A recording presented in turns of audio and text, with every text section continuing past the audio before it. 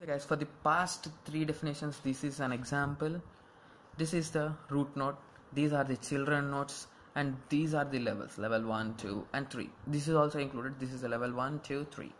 Okay, let's go through the binary tree. A binary tree in which there is exactly one vertex of degree 2 is of degree 2. A node containing maximum 2 children. In some other words, it is something like this. Okay, I hope this video helps you to learn what is a binary tree which has 2 children. It's called as a binary tree. Thanks for watching.